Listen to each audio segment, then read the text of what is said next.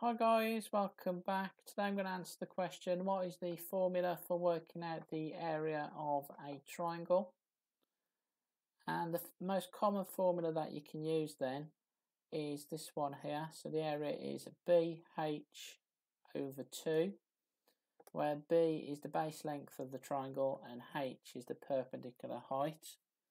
So you do the base times the perpendicular height and then you divide the answer by 2. Okay, so let's have a look at the two examples that we have here.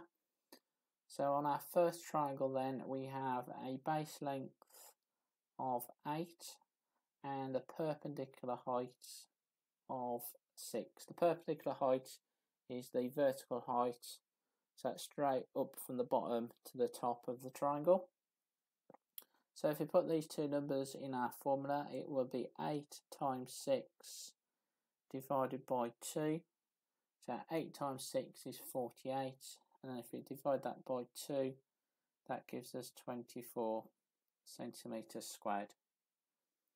So let's have a look at the second example here. So this time then we have a base of 9, and we need to be careful here because the 4 is our perpendicular height, that's our vertical height. The 5 you don't have to use, that's just there to catch you out, so let's cross that number out. So to work out the area then, we do 9 times 4 divided by 2. So 9 times 4 is 36, and then half it is 18 centimetres squared. So if you like this video, like it and subscribe to my channel guys. Thanks for watching.